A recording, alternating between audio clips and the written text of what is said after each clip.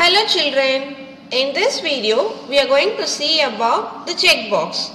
See the toolbox, this is the toolbox, there are so many tools are available here. In this one is the checkbox. See the spelling C-H-E-C-K, check, B-O-X box, checkbox. Right. Now how you have to place the checkbox in the form window? Just click and drag. See here. Click and drag, otherwise you have to double click. Now if I don't want this checkbox, so just I select the checkbox and press the delete key. Now I already placed 8 checkboxes in the form, that is from checkbox 1 to checkbox 8, and also I changed the name of the checkbox. Okay. Now first one, Coke 100. When you want to write coding for this program, double click on this checkbox, then it will be taken to the coding window. So in the coding window, right side we have to choose the click event. So under this click event, we have to write the program.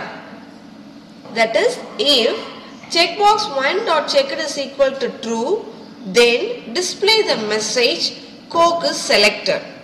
Right? The same thing for second one also. Double click on the second one, that is second checkbox 2, then choose the event, click event. So under the click event for the checkbox 2, we have to write the syntax. If checkbox 2.checked is equal to true, then message box Mojito is selected. Okay. Now I am running the program by pressing the F5 function key in the keyboard.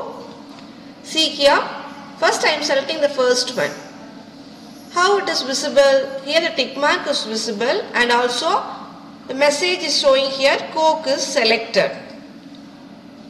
See what I gave here, Coke is selected. So that's why it is displaying the message like that.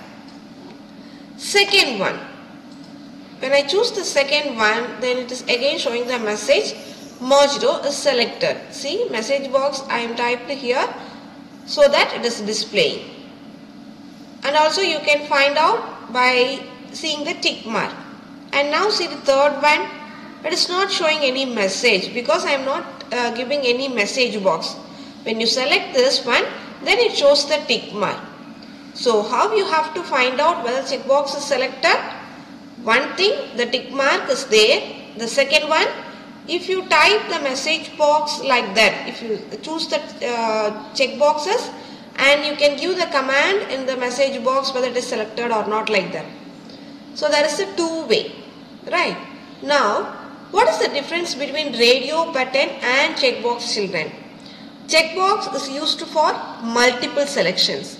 But for the radio button, it is for only once. You can select only one selection at a time. That is in this or that situation.